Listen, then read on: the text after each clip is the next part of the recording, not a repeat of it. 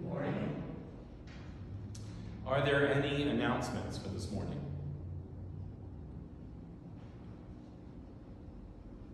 Good morning. I finally have the breakdown of the baby bottle campaign. And I apologize that I haven't gotten it back to us before this, but with Tom being in the hospital 5 times in the month of June, I just didn't get to it. So I was able to get to it this last week because he stayed out of the hospital, so we were good. But anyway, we had in coins $86.33, and in currency $68, and that came to $154.33. However, that will be up because I just got 2 more bottles this morning, and they are almost filled to the top, so that's going to come up. And together with all of that, we're going to have $330.66 plus, and that will take care of August and September. Now, our numbers are, the amounts are down very, very low, but that's not discouraging to me because everything everywhere is different. It's just different, and I'm just pleased that we were able to get this much. So I would like to share, this is always just kind of fun to me. We had 288 quarters, 190 dimes, 92 nickels, 284 pennies, and lots of Canadian coins. A whole handful this time. Between both churches, it was a whole fistful of Canadian coins and several others, and 2 hub parking passes, whatever they are. I don't even know what they are. But so anyway, anybody going to Canada in the near future, come see me. You can have some coins to take with you. But again, I do thank you for the support, and just please also continue to pray for Betty Lovely Heads. Thank you, BJ. Yes. We are resuming our flower schedule again this coming August. If you would like to take a look, I printed up a flower schedule, and it's on the table up there. If you'd like to take a look to see when you have flowers or whatever, I always do send everybody a card. And sometimes I put the wrong date down, like I do with BJ and I may start to, but most of the time the date is correct. So if you want to take a look, it's up on the table. Thanks. Thank you. Any other announcements? Then let us quiet our hearts as we begin to worship God this morning.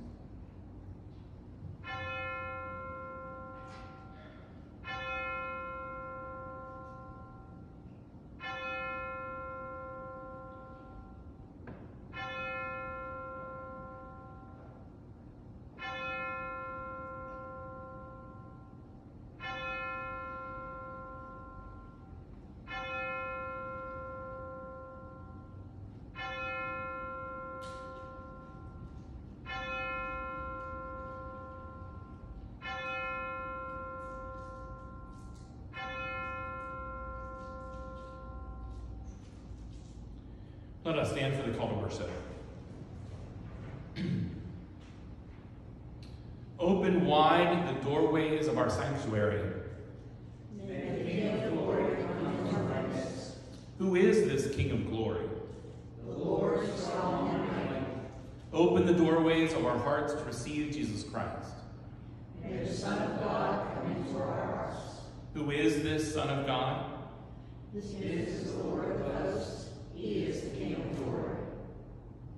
Our opening hymn today is Great is Thy Faithfulness. Thank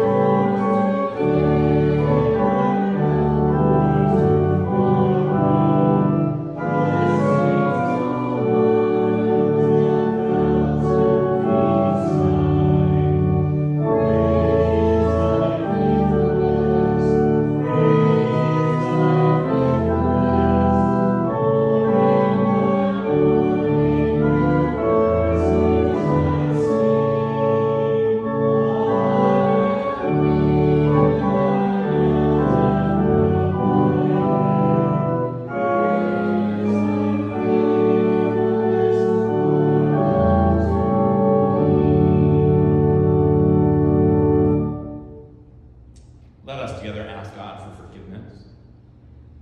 O Lord, so many things claim our attention.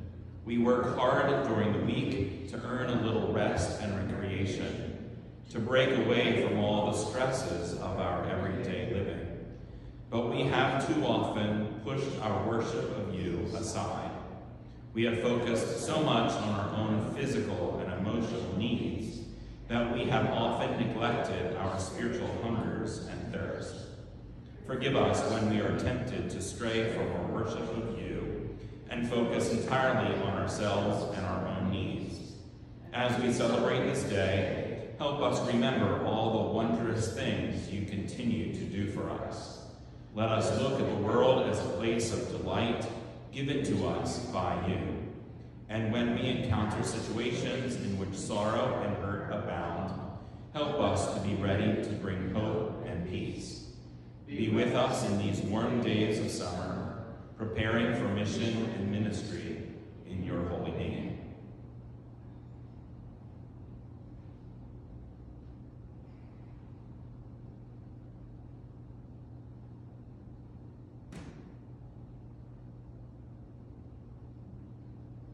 Amen. God is merciful and just, pouring out God's love upon us abundantly.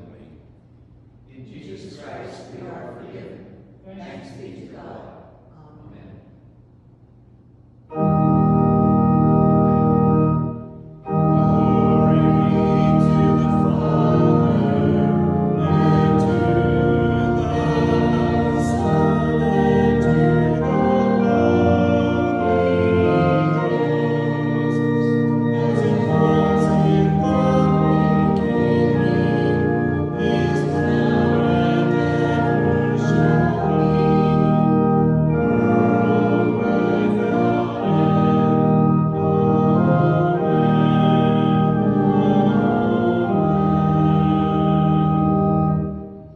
Affirming our faith together, we use the Apostles' Creed, saying, I believe in God the Father Almighty, maker of heaven and earth, and in Jesus Christ, his only Son, our Lord, who was conceived by the Holy Ghost, born of the Virgin Mary, suffered under Pontius Pilate, was crucified, dead, and buried. He descended into hell. The third day he rose again from the dead. He ascended into heaven, and sitteth on the right hand of God the Father Almighty. From thence he shall come to judge the quick and the dead. I believe in the Holy Ghost, the Holy Catholic Church, the communion of saints, the forgiveness of sins, the resurrection of the body, and the life everlasting. Amen. Please be seated. Are there any joys or concerns for us to bring to the Lord in prayer today? As you probably know, my dad fell down the steps a few weeks ago and broke his humerus. So this afternoon, he's going to be released from Manor Care, and Mark and I are taking him down to Florida indefinitely. Okay. He needs the one-level house and the support. I'm retired now, so I'll be there with him until he gets on his feet, and then we'll take it from there to see what we do. So back by the collection plate, we put my address, his cell phone number, and my cell phone number. If everyone to get a hold of him, but He likes phone calls, and I'm in the house, but I don't listen to the voicemails, or he gets too many calls. Oh my gosh. Several of them are from me. Sorry. Well, I'm working and the phone's ringing. I know. so we're planning to pick him up at 3 and head south. Okay, all right. Right, there's the safe travels down there. Yes, safe travels, and we will continue to pray for his healing journey. Any others? Yes. Go ahead, Tony. First for my sister Joanne, she was one of the cars involved in the car accident on Route 8 with the tractor trailer earlier this week. So she's in Allegheny General with multiple fractures, and she's already had a couple surgeries, and she's due for another one at the end of this week, and she's in for a long recovery period.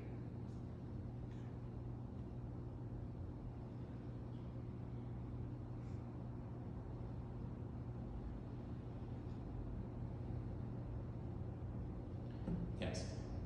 I just wondered if you had any update on Ron King. On what? Ron King. Yes. From what I've heard, I actually went last week to go see him, and he was not at Jefferson, but had been transferred to Allegheny General.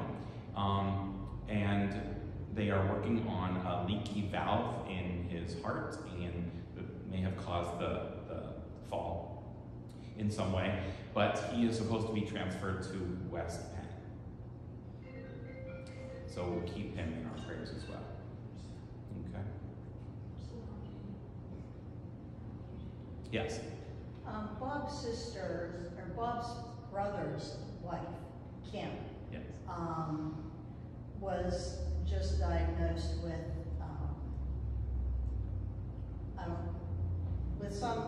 with a medical issue that needs to be dealt with. Any others? Then let us pray.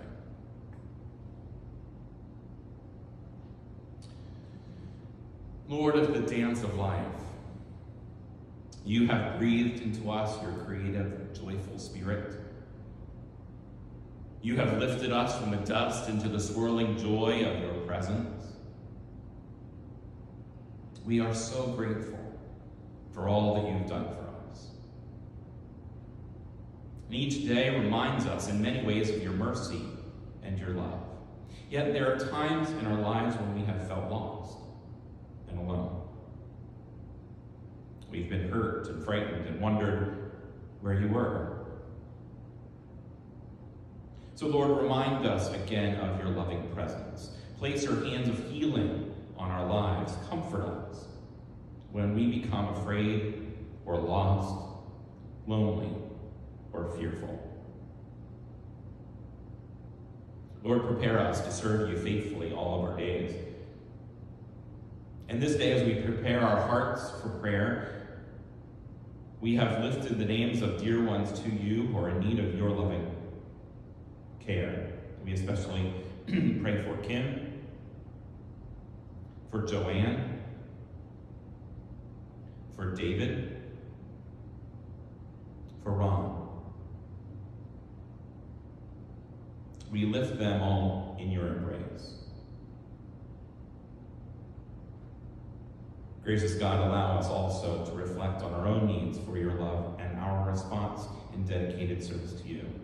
So be with us now in this time of silence.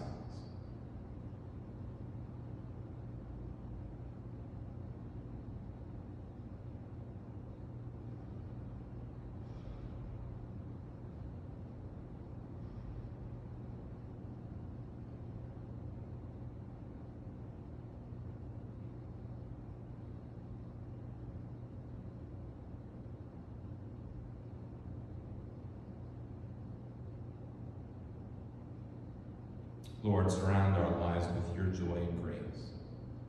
As we now lift our voices up to you, praying together, saying, Our Father, who art in heaven, hallowed be thy name. Thy kingdom come, thy will be done, on earth as it is in heaven. Give us this day our daily bread, and forgive us our debts, as we forgive our debtors. Lead us not into temptation, but deliver us from evil. For thine is the kingdom, and the power, and the glory forever. Amen. Let us join together in singing Alleluia, Sing to Jesus. Amen.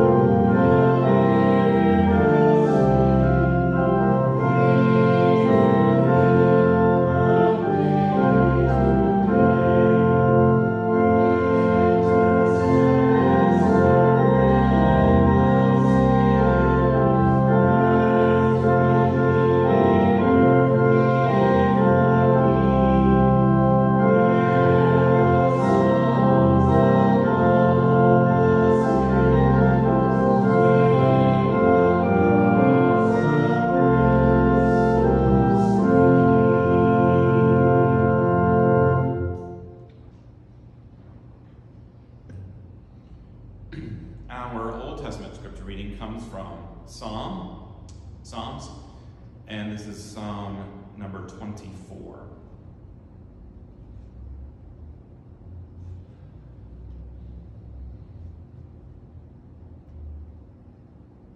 The earth is the Lord's, and all that is in it, the world and those who live in it. For he has founded it on the seas and established it on the rivers. Who shall ascend the hill of the Lord? Who shall stand in his holy place? Those who have clean hands and pure hearts, who do not lift up their souls to what is false, and do not swear deceitfully. They will receive blessing from the Lord, and vindication from the God of their salvation. Such is the company of those who seek him, who seek the face of the God of Jacob. Lift up your heads, O gates, and be lifted up, O ancient doors, that the King of glory may come in. Who is the King of glory? The Lord strong and mighty, the Lord mighty in battle. Lift up your heads, O gates, and be lifted up, O ancient doors, that the King of glory may come in. Who is this King of glory? The Lord of hosts. He is the King of glory. And now turning to our New Testament scripture reading, it is from the letter to the church in Ephesus, chapter 1, beginning in verse 3. Blessed be the God and Father of our Lord Jesus Christ, who has blessed us in Christ with every spiritual blessing in the heavenly places, just as he chose us in Christ before the foundation of the world to be holy and blameless before him in love. He destined us for adoption as his children through Jesus Christ, according to the good pleasure of his will, to the praise of his glorious grace that he freely bestowed on us in the beloved. In him we have redemption through his blood, the forgiveness of our trespasses, according to the riches of his grace that he lavished on us. With all wisdom and insight, he has made known to us the mystery of his will, according to his good pleasure that he set forth in Christ, as a plan for the fullness of time, to gather up all things in him, things in heaven and things on earth.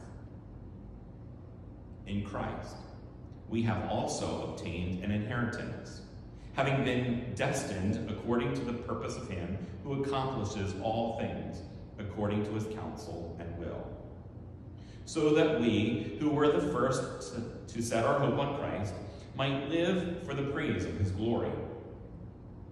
In him you also, when you had heard the word of truth, the gospel of your salvation, and had believed in him, were marked with the seal of the promised Holy Spirit. This is the pledge of our inheritance toward redemption as God's own people, to the praise of his glory. Thanks be to God for the reading of God's holy word.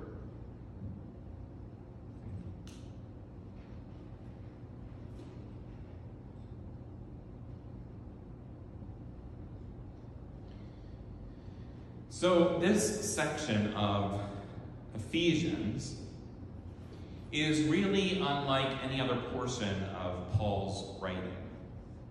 It's a different kind of letter than he normally writes, because in it, Paul is not debating or answering ugly charges that were thrown or hurled against him. He's not trying to rebuke anyone to get them to see the error of their ways, or even necessarily trying to be the ultimate evangelist, as he so often does in his writing.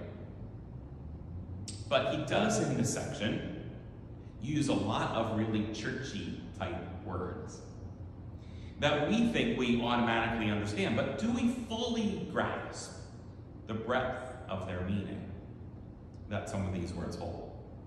So I'd like for us to spend a little bit of time reviewing some of those words and how together they create a divine understanding that Paul is talking about in this letter to the people of Ephesus. As you probably already know, I'm not a huge Paul fan, because many times our Christianity has become more Pauline than it is Christian. Because Paul can be very opinionated. He's outspoken.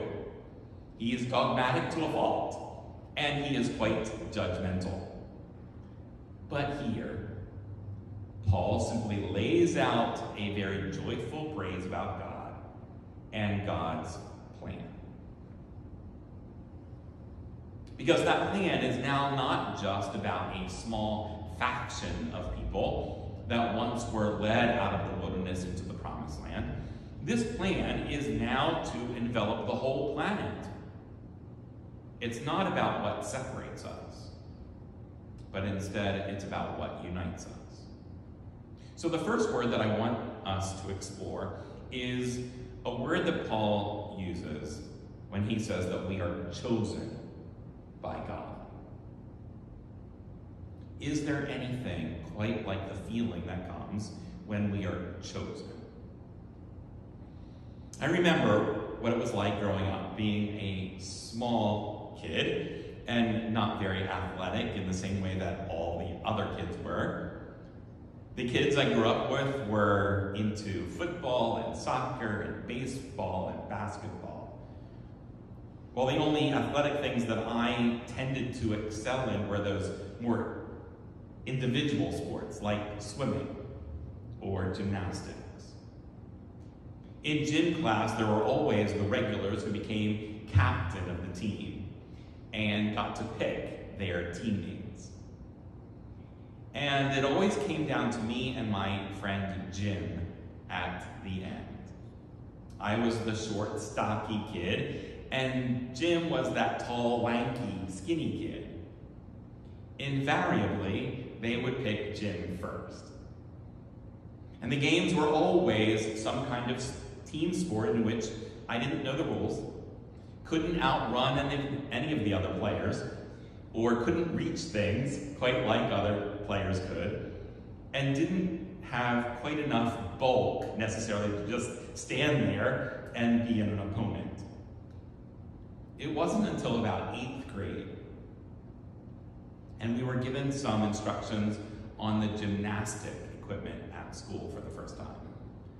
Most of the kids had never seen the parallel bars or the rings or a pommel horse, and our first lesson was on the horse. All we were supposed to do was to come up to the horse, hit the board, and try to jump over it. The gym teacher would be there to place our hands properly on the top of the horse and help us over. As usual, I was at the end with my friend Jim. Most of the kids in my gym class didn't have the right approach to the board, or they tripped, or they stopped too short, or they bounced too much, or they didn't get enough bounce, and they barely made it over. Now, as I mentioned, there weren't a lot of things in gym class that I was good at. But gymnastics stuff, I knew how to do. I began running at full speed up to the board when suddenly the gym teacher stepped in front of the horse and said loudly, "Whoa, whoa, what do you think you're doing?" And behind me, I heard all the kids snicker or start to giggle. I continued to walk then up to the horse and in front of the gym teacher, and he leaned down and said, "What do you think you're doing? I just want you to walk up to this board, jump on it, and I'll help you over." Well, I quietly told him that I knew what I was doing. He said, "Well, I just want you to jump over, and that's it for now." So I went back and did what I was supposed to do, listening to all the comments the kids were making behind my breath or under their breath. However, on the second pass, when we got a chance to go again, I went at full speed and jumped over the horse without any assistance. Now, I didn't stick the landing as competitors are supposed to do, but I did a pretty decent job. And the room was dead quiet. During the rest of that semester, our gym teacher, for the first time ever, had me demonstrate how a particular piece of gym equipment was used. The parallel bars, the rings. It just happened to be something that I was naturally good at. And for the first time in gym class, I got to shine. After 4 weeks, we were back to our team sports, and this time it was floor hockey. Yay. Normally, I would have either found an excuse to miss gym class altogether or would have waited to be picked last, as usual. This time, however, I was picked second. Now, I still wasn't any good at these team sport things with games that I didn't much like or felt good at. But for the first time, to be picked second, to be chosen, felt great. And I made a better effort. I tried harder. I wanted the team to know that they didn't choose me in error. Before, I didn't really care very much. They didn't care to choose me, so why should I care to try and do very well? It felt great to know that I was chosen, instead of being just what was left. God chooses you. Paul never thought of himself as having chosen God, but quite the contrary. God chose him. And this is what Jesus said to his disciples. You have not chosen me, but I choose you. Thomas Merton once asked, what am I? And then he answered his own question by saying, I am myself a word spoken by God. How we perceive ourselves, who we think ourselves to be, determines the very direction of our lives, and it shapes all of our relationships. To accept at the depth of our being that we are chosen by God is the antidote for our insecurity, our neurotic fears, our striving to be accepted, our self-depreciation. But God doesn't just choose us. God chooses us for a purpose. How many of you are familiar with Herman Melville's book, Moby Dick? Yeah. It's a classic, and there's a gripping scene where Captain Ahab tightens a carpenter's vice on his hand.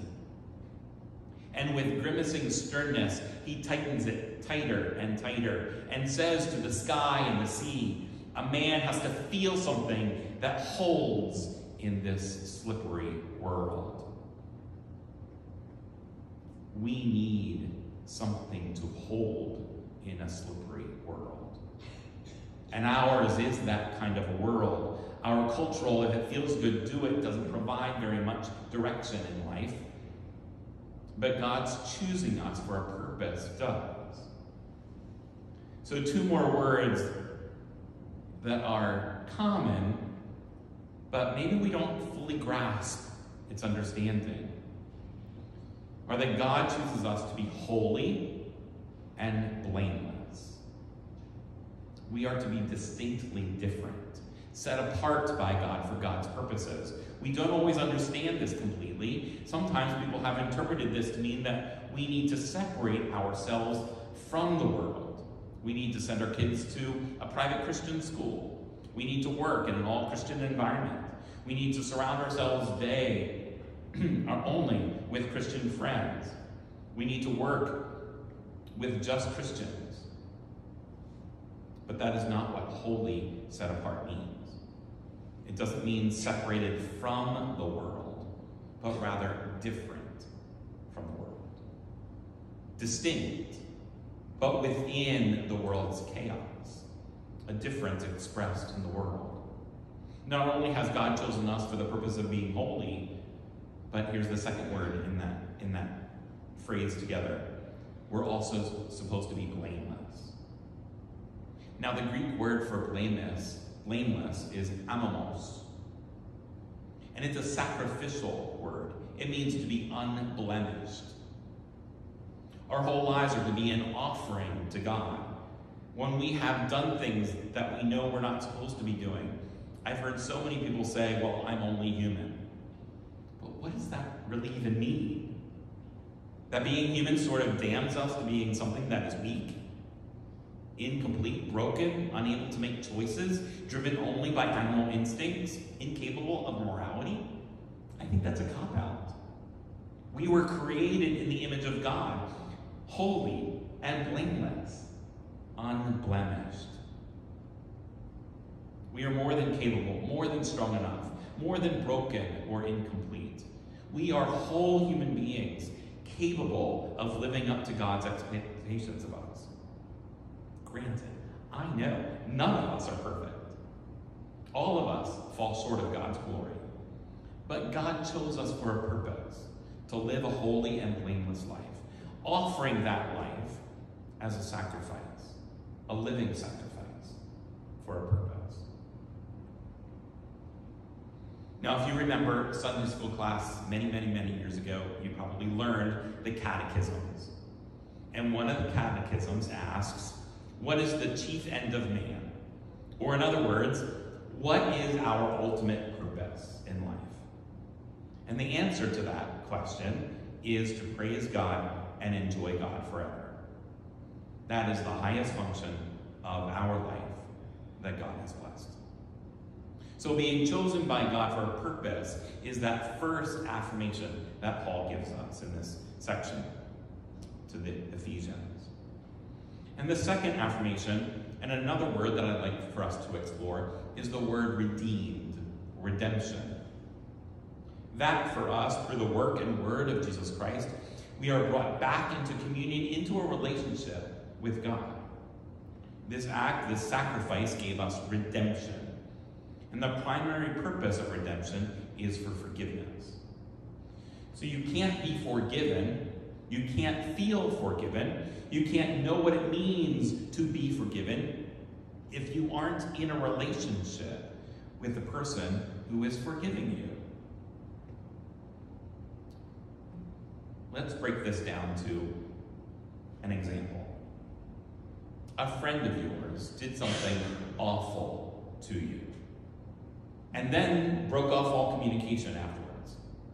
You've attempted to contact her, you've written her notes, you've called and left messages, and all you want to do is talk about what happened, find out her side of the story, and perhaps, being generous, forgive her for what she did. But there's nothing. Years end up going by, and you've had to move on.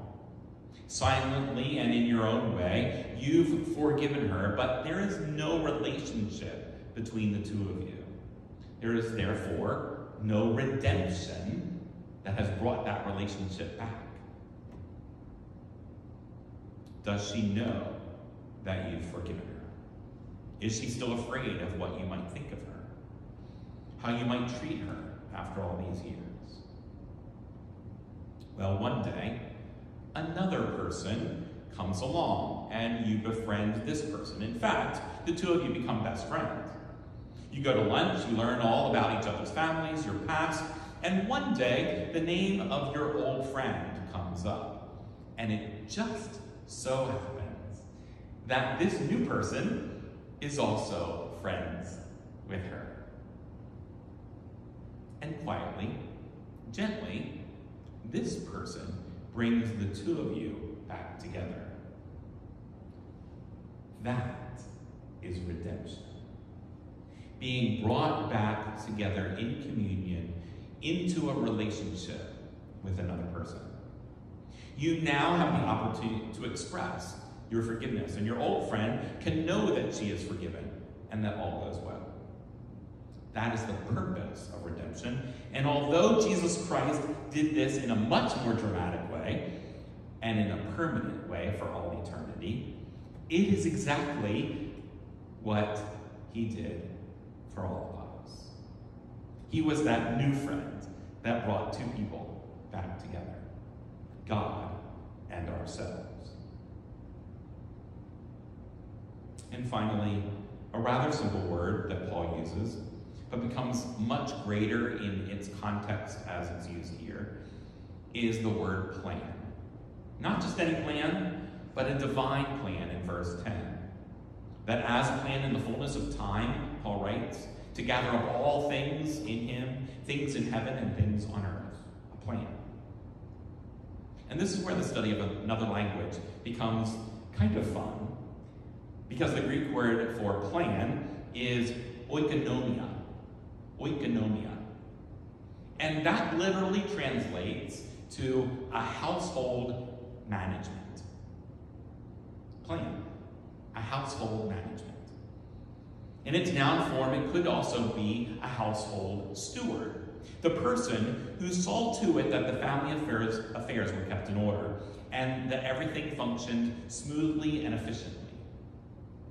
Christ literally became the plan, the household steward, the oikonomia, where Christ worked out God's policy or the project for the household. Then in the fullness of time, God had a goal, a plan for his household, that all history has been in preparation for that goal. And the goal was that the whole world would be brought together as one family, under one steward, efficiently doing everything smoothly, correctly for the household. Chosen for a purpose, redeemed and brought back into communion, just like the prodigal son, and forgiven of all that separated us from the beginning. You know, terrible things can happen in the world. Horrible things can work to separate us as a family.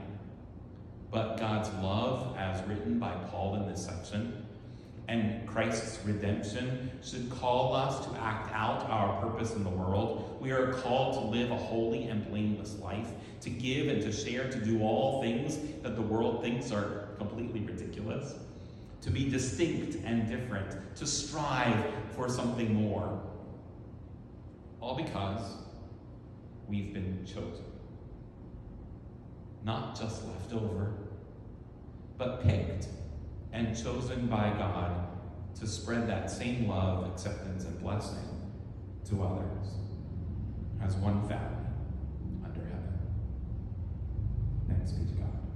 Amen.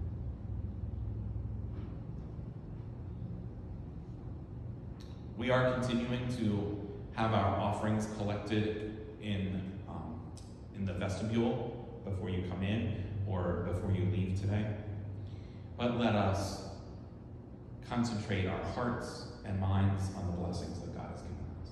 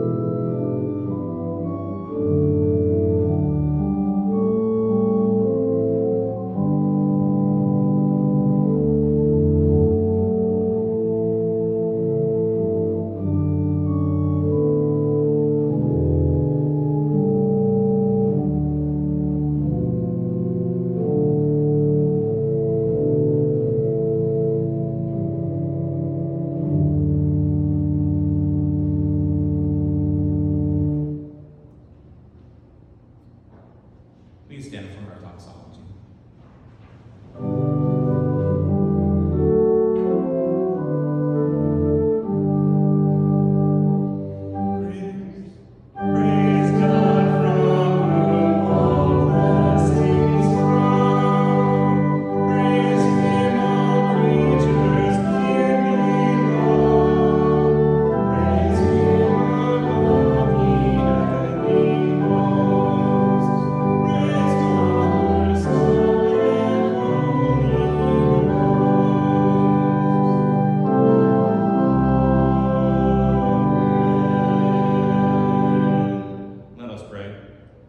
Bountiful God, accept all of our gifts, the gifts of our lives, our spirits, our souls, and our treasure. Multiply them and bless them. Consecrate them to the praise and work of your glory.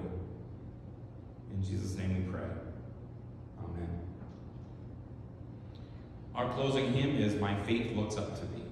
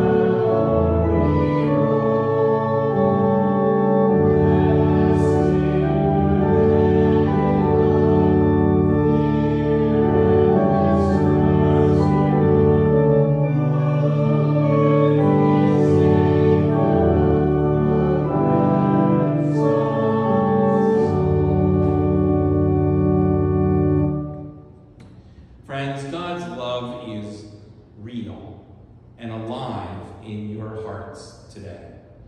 Go in peace knowing that the Lord of love and life is with you. Bring God's peace to all you meet today and always.